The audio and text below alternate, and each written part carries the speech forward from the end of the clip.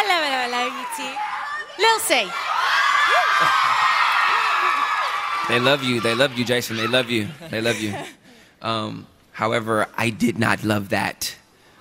Okay, why? I actually am left feeling a bit perplexed at the end of the number.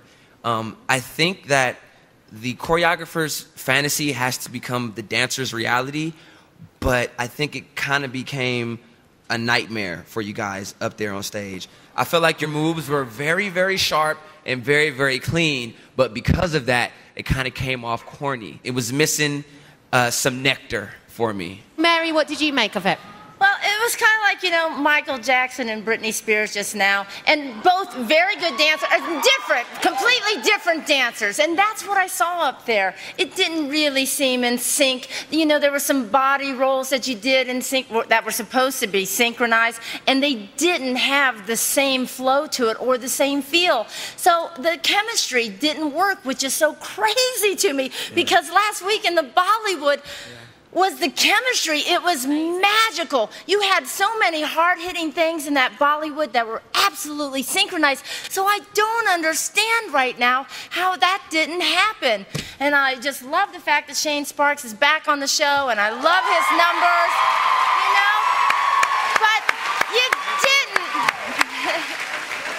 didn't really nail it. And it's just a shock. I'm perplexed by the whole thing, and I just love the two of you. That's all I have to say. Nigel, what do you think? Are you slightly shocked too?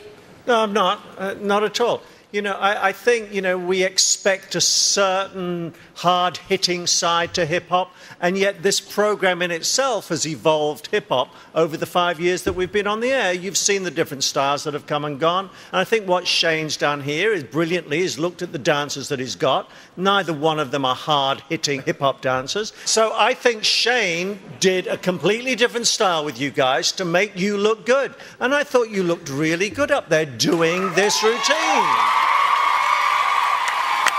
Okay. Those are the judges' opinions, but you guys at home have to vote. One guy and one girl from our bottom three couples will go home tomorrow night. If you don't want it to be these two, and why would you? No. Then you need to vote. The number for Caitlin and Jason is 1-888-TEMPO-03. That's 1-888-83-676-03. Well done, guys.